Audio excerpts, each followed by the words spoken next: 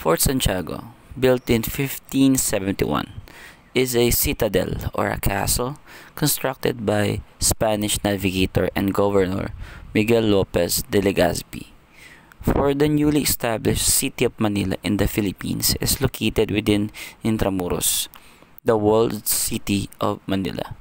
Here is some key points of its significance. Number 1, historical importance. Spanish colonial period, Fort Santiago served as a defense fortress during the Spanish colonial era. Its strategic location along the Pasig River allowed it to protect the potential invaders. Symbol of power.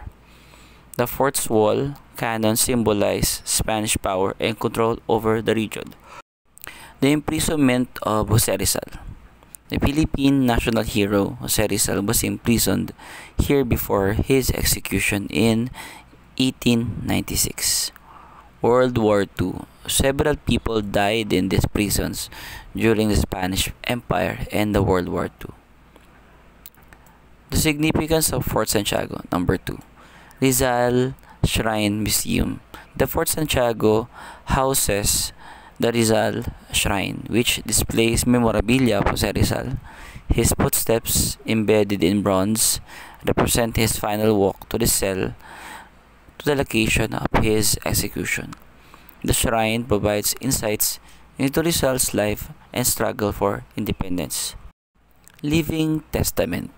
Number 3. The significance of Fort Santiago. Fort Santiago isn't merely a relic, it's a living testament to the resilience and spirit of the Filipino people. As a popular destination for both locals and tourists, it fosters a deeper understanding of the Philippines, complex history and struggles endured on the path to independence. Remember,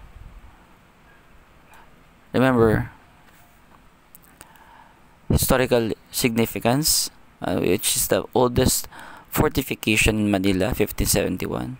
It's a memorial site, serves as a memorial victims of the World War II, and the Rizal Shrine, it dedicated to Dr. Jose Rizal, the Philippine national hero.